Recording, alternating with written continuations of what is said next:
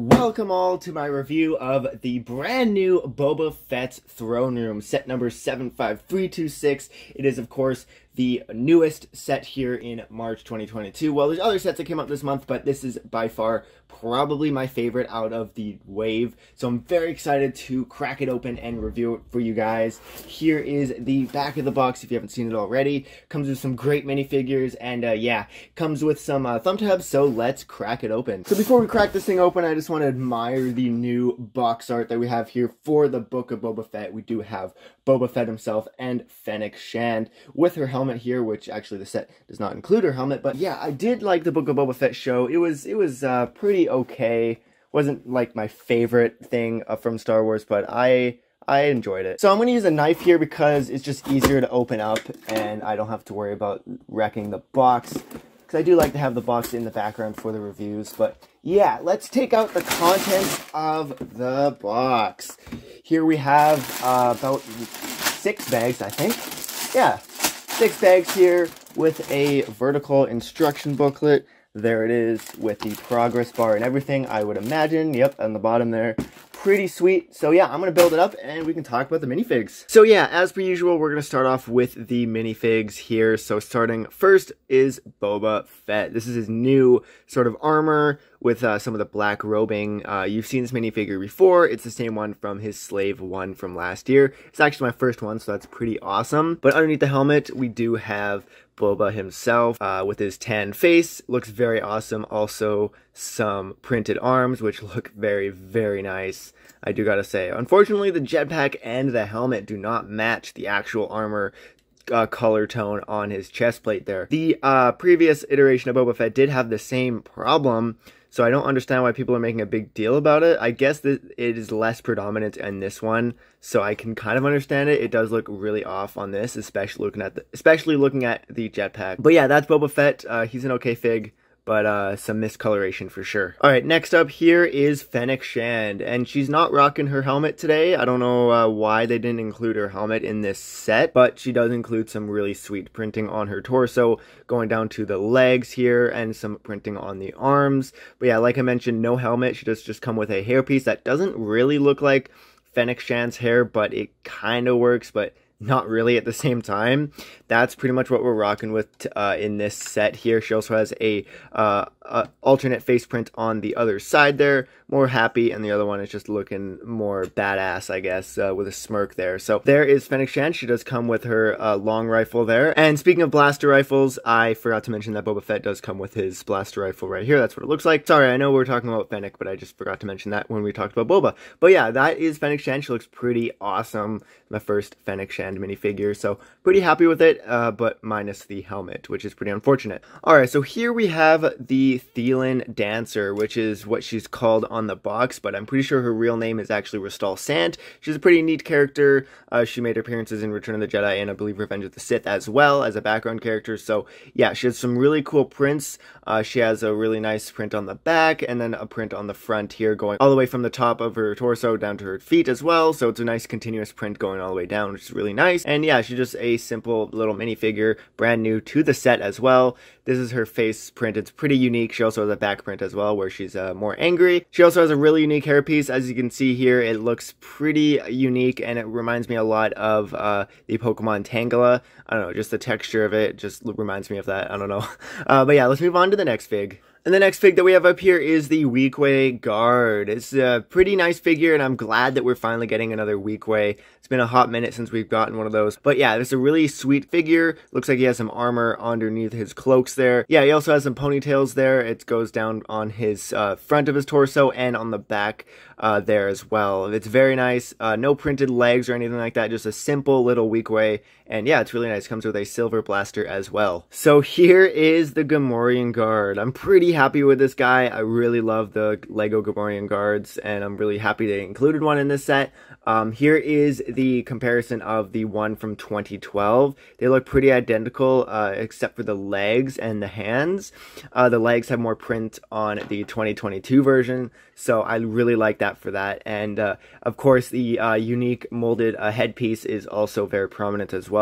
Pretty much identical to the other one, except for the symbol in the chest area there. I'm not sure why that's different, but there's that. And then yeah, it's just a really unique figure. It comes with an axe. Underneath the head mold is just a blank brown torso there. Nothing too fancy going on there at all. But yeah, pretty awesome figure. Let's move on to Bib Fortuna. Alright, so here is the fat, quote-unquote, Bib Fortuna. They didn't obviously make his like, body bigger, but they made his, tentacles, or head tails a bit more prominent, so I like that for that. It does look it looks pretty accurate to the one we saw at the end of the, Mandalorian Season 2. But yeah, he does have two facial expressions, one on the back here, more sad, probably right before he gets shot by Boba, and then the front here is just happy. His prints on his torso going down to his legs are great. It's just a continuous print, and the print itself just looks super superb. And there's some prints on the back as well. Yeah, it's a really awesome minifigure. I'm really happy to have this one. Unfortunately, I lost my other Bib Fortuna from 2012 from Jabba's Palace there, so I can't really compare it, so I do apologize for that. But yeah, Bib Fortuna is a pretty awesome fig, so yeah, let's move on to the last one. So here we have the Quarren minifigure. He doesn't have a name or anything like that, it's just a background character in the set, but I love him. Probably one of my favorite figs in this set. This is, of course, our first Quarren minifigure ever in LEGO, so it's pretty hype. That's why I really love the Tatooine LEGO sets. I don't know, for some reason we always just get really unique and new alien figs. It's awesome. And yeah, I'm just happy that we finally got a Quarren minifigure. He looks great. As you can see by the prints here, there's just a continuous print going down from the waist there to the legs, with his robes there. And yeah, he's also got some prints on the back. No arm prints or anything like that. But the head mold is super unique, and it's a little bit rubberized. It moves a little bit, which is really cool. It's very unique. And yeah, I think it works really well with this figure. I think they did a superb job with the molding of the head. Alright, so here is the actual build here. It's pretty big. There's a lot of features here to get through, so we're going to start this off with the tower build here. So as you can see, it's fairly tall, but unfortunately not as tall as the 2012 model, but I guess it also had the dome on that, so I guess it would contrast better with a taller tower, but this one is a little bit smaller, as you can see. Yeah, no dome piece, because there was a bit of a controversy with the 2012 version, because it looked like a mosque or a temple or something religious, so they had to not do that in this version. But yeah, back to the tower here. As you can tell, pretty short here, but there's a lot of cool details here. There is a turret here that can move in all sorts of directions. So yeah, there's that, and then there's also the door, the iconic door. You can move up pretty nicely. I could actually stay up put like normally, you don't have to do much, but if you want extra support, you can push the eye forward and let it rest like that. But yeah, it does pop out from the front as well. That's pretty cool, iconic eye droid there. I'll show you what it looks like from the other side. It's just that little Technic piece there that can be pushed in and out. And yeah, it works pretty nicely. And then on the inside of the tower here, you can see a control panel that can activate the door. And there's also a cup there. I'm not sure why it's there, but there's that as well. And then this is connected on this see-through part here. And of course, we got a first play feature here. You can basically put a minifig there and push it forward, and you can make them fall down.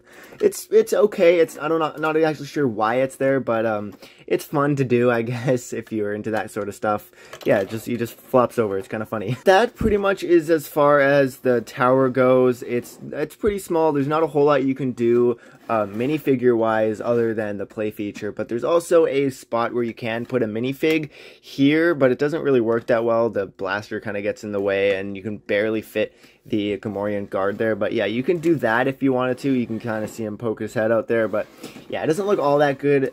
Yeah, he's kind of in the shadows there. So yeah, that's pretty much the tower there. It's nothing whole lot fancy going on there, but yeah, we got the cantina part right here. You can fit a couple figs inside there. They can drink some spotchka there, and there's also like a food dish on the countertop there as well. There is a glass there as well on the top there, and yeah, a glass of spotchka, and yeah, it's pretty neat. You can have some figs sitting there, have a few drinks, and then up on top there is a barrel of thermal detonators. As you can see, I think there's about 3 in there. It's supposed to have 2 in there, but it comes with an extra one, so I just put it in there. And yeah, so that about does it for the side builds. Let's talk about the exterior here. It looks pretty nice, although it would look nicer with a dome, but you know, it doesn't come with one. Yeah, there's a snake out here for added detail. It's clipped on there with a clip piece, and yeah, the exterior looks pretty nice, pretty rounded off. The color contrast is pretty decent. But yeah, other than that, you can also open the back up here, and you can see a whole lot of the interior. Gives it a nice open space here. There's some lights on the up over here. There's also a faucet here, I'm assuming, and a control panel here, presumably for the rotisserie meat cooker type thing here. That's a pretty funny thing. I don't know. I like this added detail. I don't think this has been in any other Jabba's palaces. I think they had like a little tiny one with a pan, so I like this rotisserie chicken cooker type thing. I think it matches really well, because Bib Fortuna was pretty fat, so he probably cooked himself a lot of some food here. There's also a table with a canister of spotchka here, and a box of the extra bones from his chicken dinners. And yeah, there's also a table here with some extra goodies like a wine bottle or something, and then a pot here. So yeah, there is the interior, a part of the interior that can just be opened up just like that. But yeah, let's get into the meat and potatoes of this set, which is the actual throne room here. These are just the extra little doodads here. They can be clipped onto the side and just be opened up as you wish as well. So here is the throne. I'm actually going to take it out real quick here because there's some extra stuff inside that I want to talk about here. There's a little canister here. I think Jabba used that at some point. I can't remember what he used it for, but yeah, there's also a little compartment here for some blasters, and I'm assuming some credits or maybe some Beskar ingots. I'm not exactly sure, but yeah, there's also a little barrel here with a blue crystal. I'm not exactly sure what that is. You can use that, but you can leave that up to your imagination. And yeah, so that's pretty much all there is inside. It looks pretty nice. It's not very spacious. It's hard to kind of get your hands in there and do things. But yeah, here's the actual main part of the set here, which is the throne.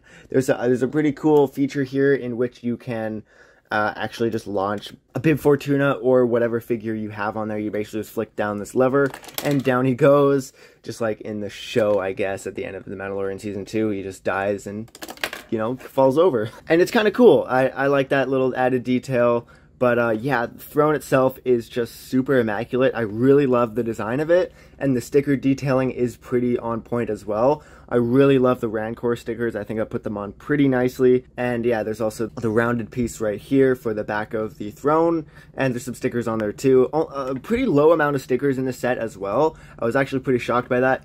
The stickers that are here are just the ones you can see in plain view, like literally.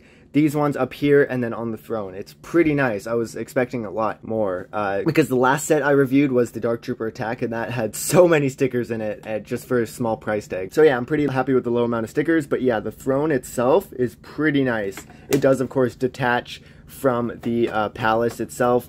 You can just pull on it and boom, just like that, it comes out. But yeah, there's some little doodads on the side. I'm not exactly sure what they are, but there's a glass here, and I think there's a seat here for whoever you want to put down there. And yeah, it's a pretty nice little throne, and there's also the grate here to look down at the Rancor pit, which we don't have yet. Who knows, maybe next year they'll add a Rancor pit to add onto the set, but it's not very likely. So yeah, guys, that pretty much concludes my review of the brand new Boba Fett's Throne Room. I can't stress enough, I definitely recommend this set if you are a big fan of the Book of Boba Fett, or just generally a fan of Boba Fett's palace, or just Jabba's palace for that matter. It's basically another Jabba's palace set, and I love it. It's a great set, packed with amazing minifigures. The interior design is great. If I have to rate this, I would rate it an 8.5 out of 10. It's a superb set, and yeah, I definitely recommend it if you are in the market for a sort of a Jabba's palace sort of set, and it's just a really fun build. All around, just a great set, in my opinion. And as always, I'm very interested to know your thoughts of the set as well. I'm pretty sure the LEGO community is mixed on this set, but yeah, I'm curious to know your thoughts, so yeah, let me know down below. And also subscribe if you haven't already while you're down there, and like the video. That's all from me for today. I'll be back with more videos, which, speaking of, let me know what you guys want to see next. I'm always open to your opinions on what videos I should make next. And yeah, talk to you guys later. Bye for now.